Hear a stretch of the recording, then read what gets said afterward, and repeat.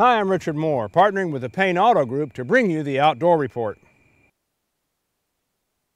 From the brush country to the bay, it is a wonderful time of year to enjoy the South Texas outdoors. As cooler temperatures prevail and wildlife becomes extraordinarily abundant. Whether it is hooking up with a bull red or glimpsing a majestic buck and newly hardened antlers, deep South Texas is a magical place in the fall. The annual schooling of big redfish in the lower Laguna Madre as they prepare to head into the Gulf to spawn makes for some of the year's most exciting angling. While in the brush country, white-tailed deer are sporting newly hardened antlers. They are aggressively rubbing their racks in the mesquite as they begin displaying dominance in preparation for the winter rut.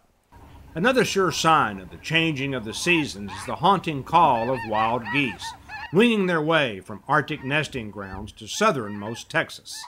Joining the geese are sandhill cranes, voicing their distinctive call of the wild.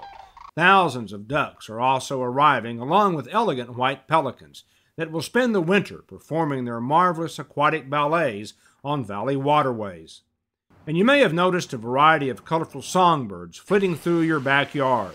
While most will continue their journey south of the Rio Grande, some will linger and brighten the valley landscape throughout the winter months.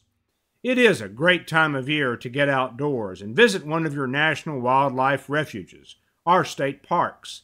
And often, you don't have to journey much farther than your own backyard to enjoy the changing of the seasons.